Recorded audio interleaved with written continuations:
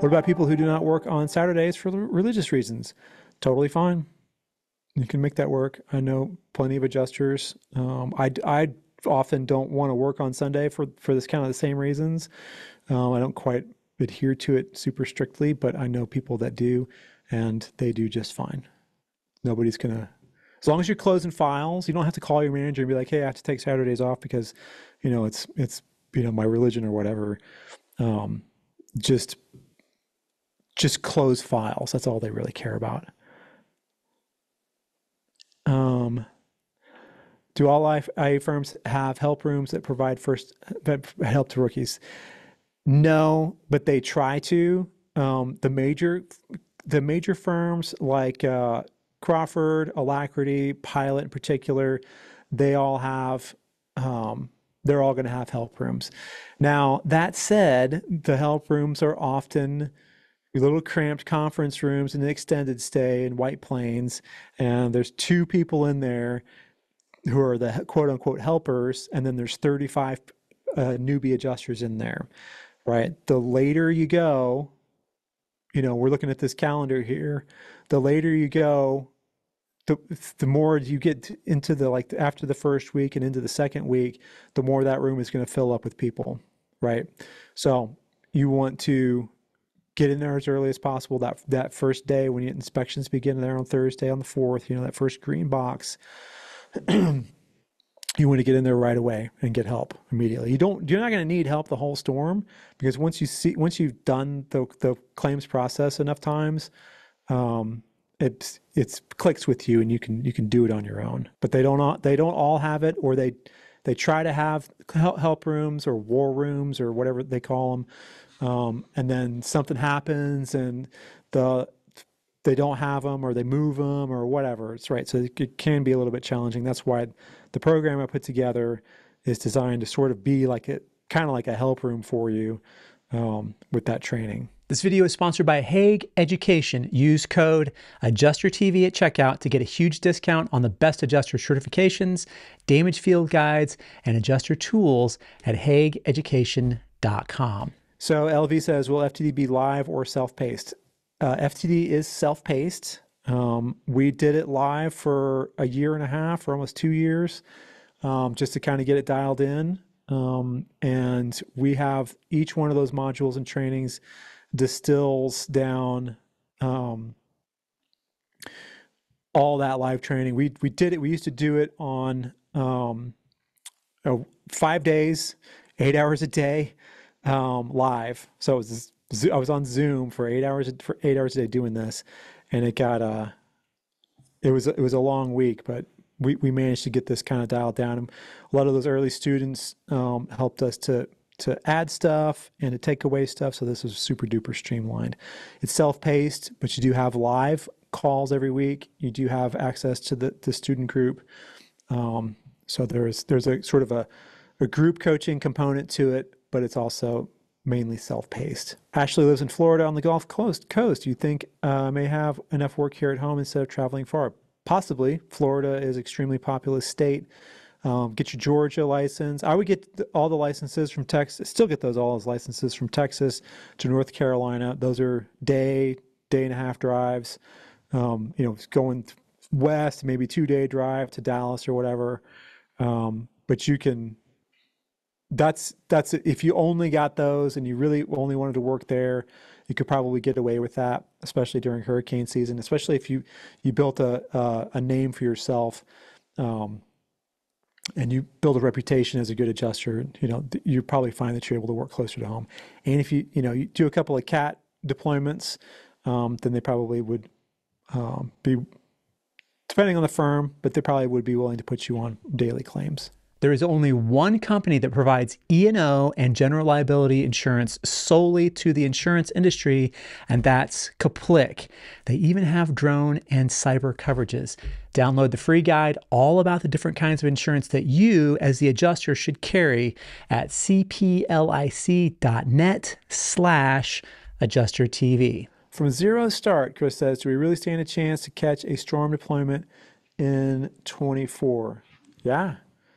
Not most, but you could say most adjusters got their start on a hurricane.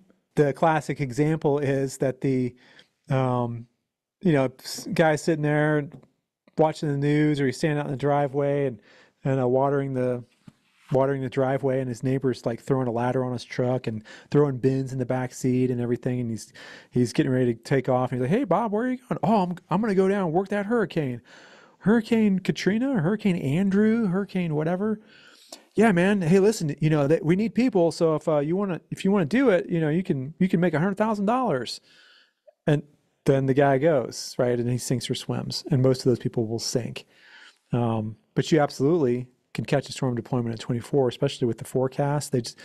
Colorado State University just updated their outlook for the tropics, and it is still, even in August, they still have us with 20 more named storms, 6 major Cat 5 or Cat 3 to 5 major hurricanes making landfall in the U.S. So it's still, season's just now getting started. I may have mentioned that previously, but Austin, with the Xactimate certification prep, is there additional cost to get the actual certification? And if so, how much is that typically? So yes, there is. So in order to take the test, you will buy that test from Xactware, and they administer the test to you, and it is $105, I think. Right now, it's a good time to do it because you have unlimited retries for a year. So if you pay $100 and you start taking those tests, or take whatever test you bought, if you don't pass the first time, then you can take it again. You can take it as many times until you pass in a year.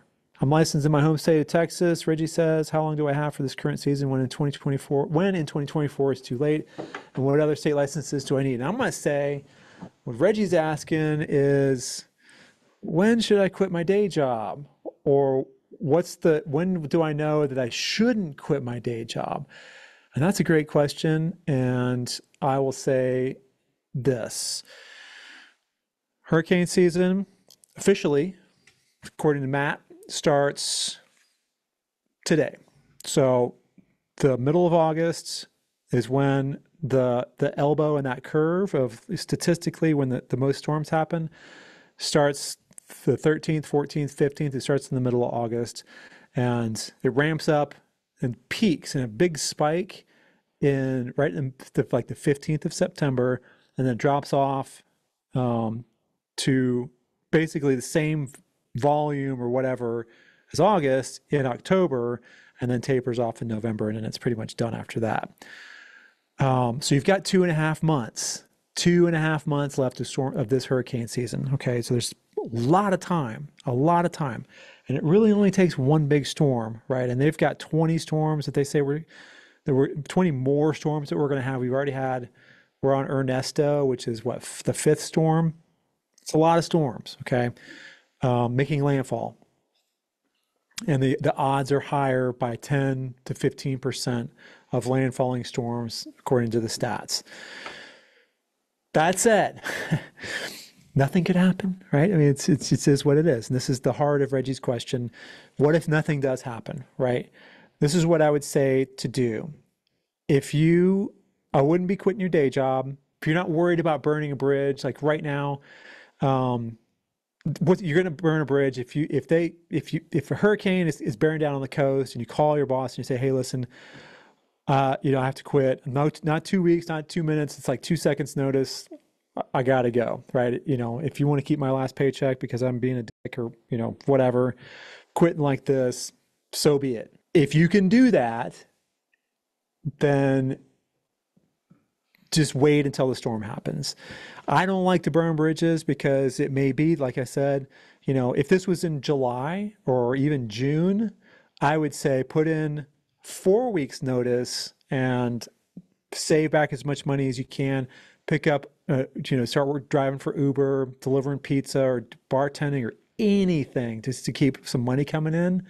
And then that way, you put in you can do 2 weeks, but if you put in more than that, that actually instead of lighting the bridge on fire, you're actually going to lay wreaths of flowers on the bridge and paint it pretty colors and everything, so that in case it doesn't happen, the storm season, you can go back to your boss and say, hey, listen, that thing I was working on, it just didn't work out. I was wondering if there was a role for me back in, if I get my old job back or whatever, right? And since you helped him out and you trained the person that took your job, or that, the hole that you left, maybe there's another spot in there. Your boss may say, yeah, you know what, I was thinking about promoting you before you quit, but, actually I could probably use you as an assistant to the regional manager and whatever it is, right? But right now, it's a little bit more of a desperation situation where you're just going to be, the storm's going to happen and you're going to have to quit, right? If you get to, I would say this, if we get into the 20th of September and later, maybe even like the very 1st of October, and nothing's happened, I'm going to probably fall back and say, I'm going to go back into kind of like, let me just start stacking up more licenses and getting more trainings and, seeing what I can do, keep networking, keep making phone calls, go to NACA, no matter what, if you work or not, go to NACA 100% if you want to do this. Network, because there are opportunities in the wintertime. The best, most, let's see, I would say the most statistically advantageous time to, get work as a new adjuster is right now, right? So this is the time when if it's going to pop off and it's going to happen for you guys, this is it, right? I can't make any promises. I don't know. I can't predict the weather. They can say it's 25 storms, and I mean, I don't know what they said last year. It was more than one, the one that we got last year. But adjusters were still working last year. New adjusters were still working last year. And when I showed you guys those stats, even our grads were working last year. It's still possible, right? It's just going to be, we got to be willing to be adaptable, and you got to be willing to kind of sort of go with the flow and roll with the punches, right? You kind of want to be Neo a little bit. Adjuster TV is brought to you by Xactware Training, the creators of Xactimate X1 and Xactimate Mobile. Xactimate is the most advanced and widely used estimating platform in the insurance and restoration industries. Get certified right now as an Xactimate expert at the link in the description below. In the meantime, check out this video right here on Adjuster TV. Or is it here? I think it's here. Pretty sure it's here. Could be here. It's one of those places.